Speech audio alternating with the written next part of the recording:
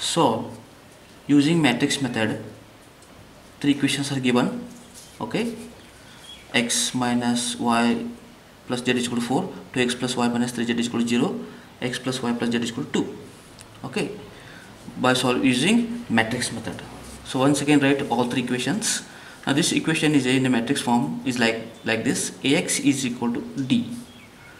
A means matrix A taking coefficient of x, y, z variable. Taking coefficient of x, y, z means 1 minus 1 1, 2 1 minus 3 1 1 1.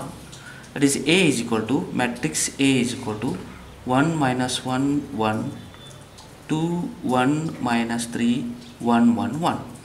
This is a matrix A. Then x is equal to, x is a variable, x y z, x y z variable. Okay, and d is equal to 402. D is equal to 402.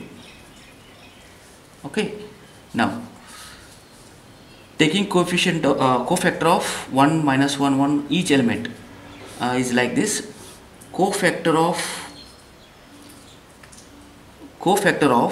1 minus 1 1 are, this one is a, first one is a 4 minus 5 1. Okay, now cofactor of second row 2 1 minus 3 are, second row is a 2 0 minus 2. Now third row coefficient of 1 1 1 are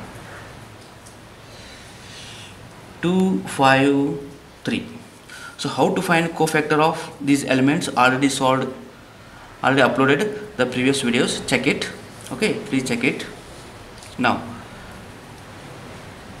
next is the cofactor matrix is taking these elements: 4 minus 5 1, 2 0 minus 2 2 5 3.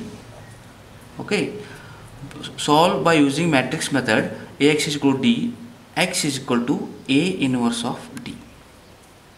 Okay, we require what is x value, y value, z values. Now how to find inverse of A? Inverse of A is equal to adjoint of A divided by determinant of A. So what is adjoint of A? Find determinant of A. Now taking cofactors each element like this. Now we require first is adjoint of A. Adjoint of A is equal to, just is very simple. Now exchange row into column or column into row. Interchange it. First row means first column, 4 minus 5 1. Second row is a second column, 2 0 minus 2. Third row is a third column, 2 5 3. Now this is a adjoint of A. And also determinant of A is required. Okay, now determinant of A is equal to, taking this matrix, okay, determinant of 1 minus 1 1, 2 1 minus 3 1 1 1.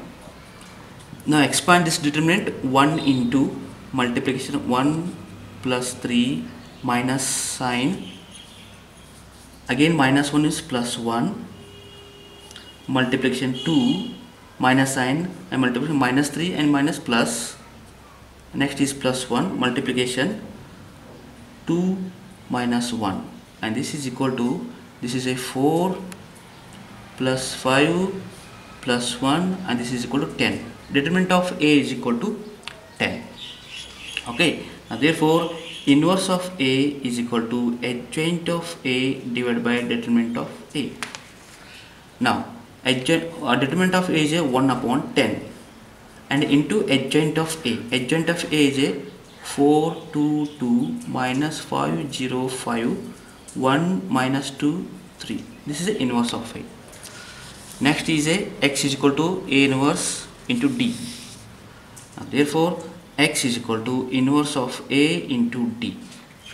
X means x y z variable, column matrix, is equal to inverse of A is a 1 upon 10 into 4 2 2 minus 5 0 5 1 minus 2 3 into D.